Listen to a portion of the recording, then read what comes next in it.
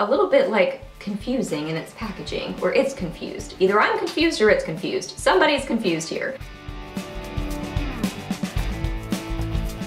Hey guys, welcome back. So got my February Ipsy bag here for you today. So I've gone ahead and opened up this bag, tried out the goodies inside, so I'll be able to give you some little mini reviews and just my thoughts and opinions on these products. So let's jump in.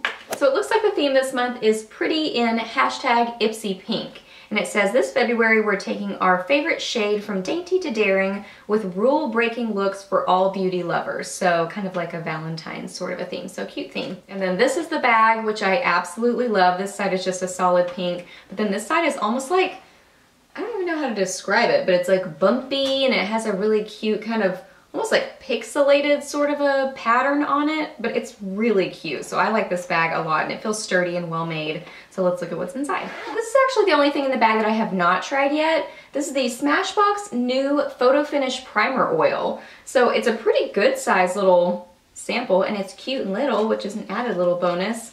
I haven't used it yet because I don't use primers every day and I don't use primer oils really. I don't know if I ever have actually.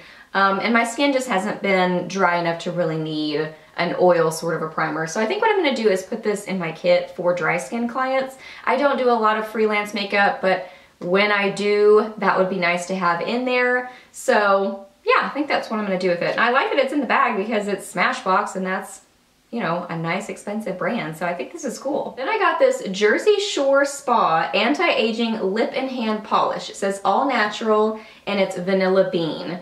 And it says nutrient dense with anti-aging ingredients, vitamin E and jojoba oil. So I use this and it's nice. First off, it smells really yummy. Yeah, it smells like vanilla, really nice. And it does have like a good grittiness to it to really be a nice scrub, but it also, you can tell that it has those like vitamin E and like jojoba oil because it feels kind of like, it's sort of oily with the gritty stuff in it. So it's like hydrating, but also exfoliating too. So I think this is really cool. I haven't tried it on my lips, only on my hands, but I do really like this. It smells yummy and it seems to work well. Then I got a little brush. This is the Luxe 221 Flat Definer Brush. This is what it looks like. So I use this on my lower lash line and it works great. Like it's a really soft synthetic brush and the bristles seem, you know, nice quality. It seems to be well made. I love that it's pink.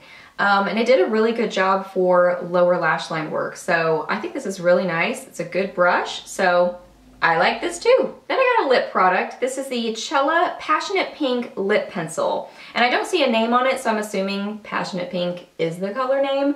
Now what's funny about this, and really the only kind of negative feedback that I would have about it, is that it's a little bit like confusing in its packaging, or it's confused. Either I'm confused or it's confused. Somebody's confused here because this looks orange, like it would be orange.